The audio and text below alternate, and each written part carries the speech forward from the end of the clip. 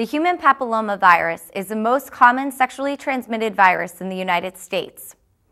According to the Centers for Disease Control and Prevention, at least 50% of sexually active people will have HPV at some point in their lives.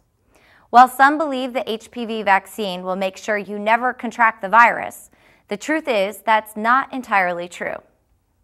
Well, first of all, HPV is extremely common, and there are a lot of reports giving numbers from anywhere from 70 to 90% of people have been exposed to HPV. So if you've been sexually active, even if you only have one partner, if that partner had one other partner, chances are you were exposed to HPV. Dr. Wawrzycki says there are more than 100 strands of HPV. The most common strands are 16 and 18, which the HPV vaccine protects against. In terms of those two strains, is 100% effective, but unfortunately there are more strains than that. The virus is the leading cause of cervical cancer, responsible for 70 to 80% of all cases.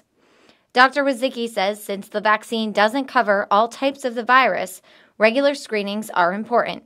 But the thing to remember about HPV and the vaccine is, like I said, it does cover about 70% of the viral strains that cause cervical cancer. However, that does leave 30%, and there are over 100 types of HPV. So even if you get the vaccine, you still should go for screening. There are new recommendations out for who should be vaccinated. So they used to just target girls, which I think sent a confusing message that, this was maybe something that was more important for people who are promiscuous or who are going to, and it's really not. It's everybody. It is now recommended that boys and girls both get vaccinated.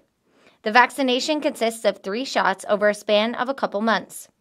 It's suggested that boys and girls as young as 9 years old get the vaccine. It is a vaccine that truly prevents cancer, and people should be getting it. And now they recommend that both girls and boys get it starting at, as early as age 9.